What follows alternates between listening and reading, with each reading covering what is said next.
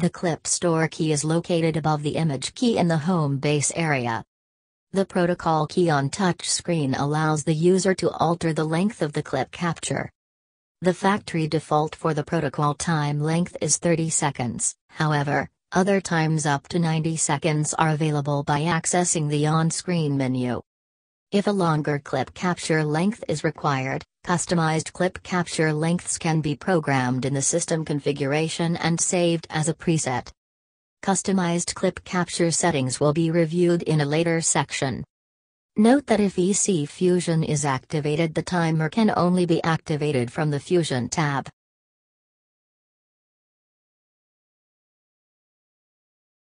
Each page of the touchscreen contains contrast-related soft keys at the bottom of the screen.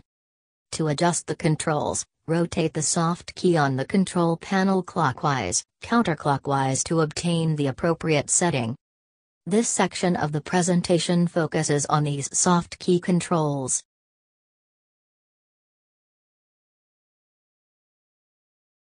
Transmit power will vary with the selected transducer and is used to manage the mechanical index or MI level. Available settings are approximately 0.10 to 100%, default setting is at 0.25%. Transmit power is kept very low in contrast imaging to help maintain bubble integrity, and it is important to remember the impact of power prior to any adjustments. Higher power equates to more penetration in the image, however more bubbles are destroyed when the power is higher. Frequency also affects the bubble life and tissue penetration. Lower frequencies give better tissue penetration but at the expense of the bubble integrity. Higher frequencies results in longer bubble life but decreased penetration of the tissue. Contrast imaging is always a balance between achieving a good image quality while maintaining bubble integrity.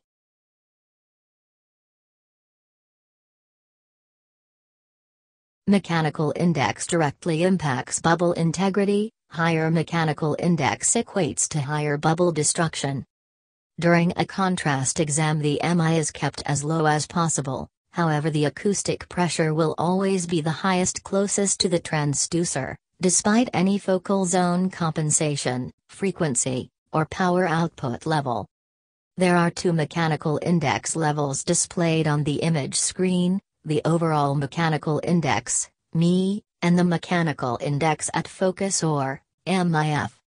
The mechanical index at focus displays an accurate account of the MI at the level of the focal zone, which on this example is lower than the overall MI of the image. Maintaining an appropriate focal zone level during a contrast exam will contribute to a longer bubble life and extend scanning time.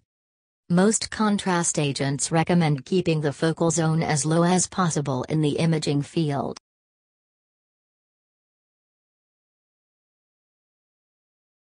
Contrast overall gain is controlled by a soft key and displayed on the image along with the overall gain of the 2D image. The contrast gain is separate from the 2D gain, much like Doppler gain is separated from the 2D gain. In this image the 2D gain is 0 dB while the contrast, CHI, gain is -1 dB.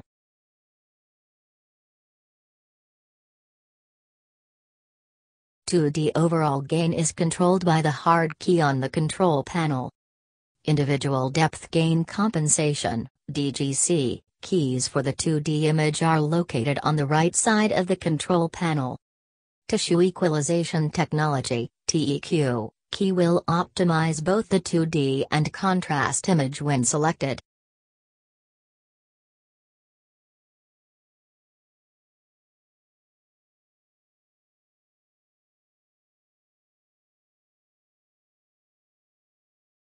There are instances where it is necessary to destroy the bubble integrity and observe the reperfusion of an ROI. There are two options for bubble destruction. Burst or burst frame is the alteration of the low MI imaging state to that of a high MI imaging state for a specified number of frames. The burst frame will destroy the bubbles during live imaging and then return to the low MI imaging state once the number of specified frames has expired. Contrast agent will reperfuse the ROI when the low MI state returns. To perform a burst, select the number of frames by rotating the control panel key left or right and then press the same key to start burst.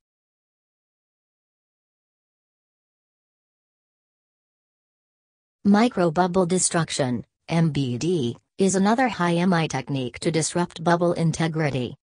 MBD is a combination of a high MI burst and a peak hold persistence or duration that will layer contrast in the image over a set time.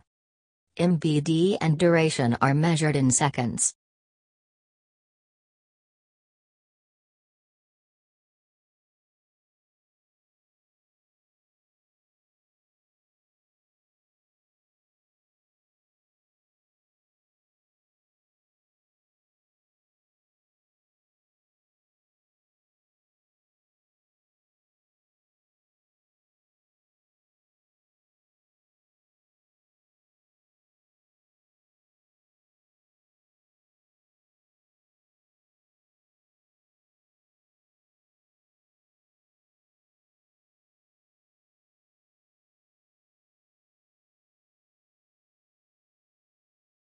Both techniques are visualized in the same clip. Initial contrast perfusion in the region of interest occurs until 22 seconds into the clip. At 23 seconds the burst is applied and the contrast momentarily disappears from the image as the bubbles are destroyed. The contrast reperfusion occurs until the MBD is applied at 31 seconds and destroys the bubbles again. Immediately following the MBD is the peak hold persistence that holds the image and layers the contrast within the image. The MBD sequence is then repeated a second time.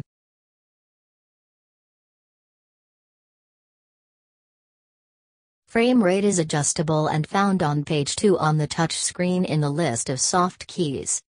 Higher frame rates will improve characterization and detection of lesions, however higher frame rates contribute to more bubble destruction. Lower frame rates will maintain the integrity of the bubble for a longer period, but there is risk of limiting visualization, especially in lesions with a fast wash in or out.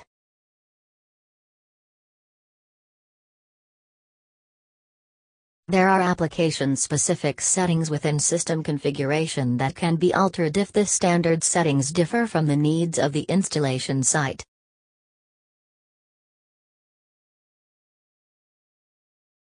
Should a required clip capture length not already be preset, a customized clip capture length can be added to the system.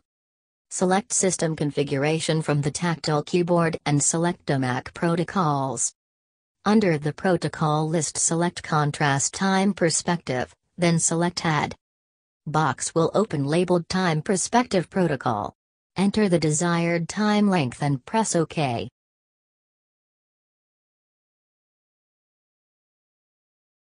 The newly customized time will populate in the list under Capture Definition. Use arrow to move the customized clip capture time to the default position at the top of the list and select Save.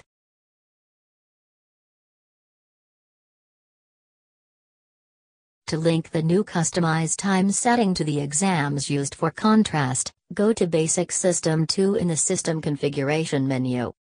Under Default Protocol Settings select the new setting from the Contrast drop-down menu and save it with the desired exam, that is abdomen, or all exams.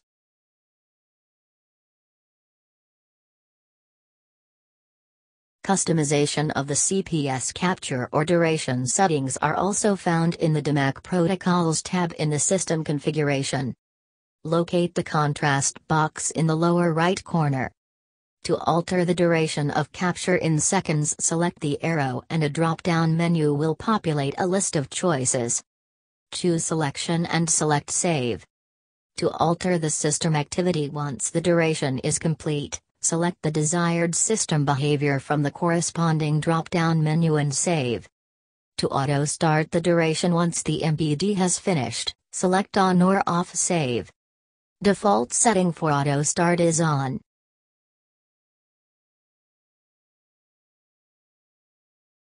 This presentation has covered the components of the user interface and reviewed system configuration relating to contrast.